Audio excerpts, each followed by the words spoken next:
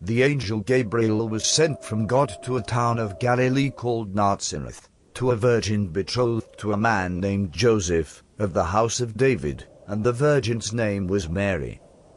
And coming to her he said, "Hail, full of grace! The Lord is with you. Do not be afraid, Mary, for you have found favor with God. Behold, you will conceive in your womb and bear a son, and you shall name him Jesus. He will be great and will be called Son of the Most High, and the Lord God will give him the throne of David his father, and he will rule over the house of Jacob forever, and of his kingdom there will be no end." How can this be, since I have no relations with a man? The Holy Spirit will come upon you, and the power of the Most High will overshadow you. Therefore the child to be born will be called Holy, the Son of God.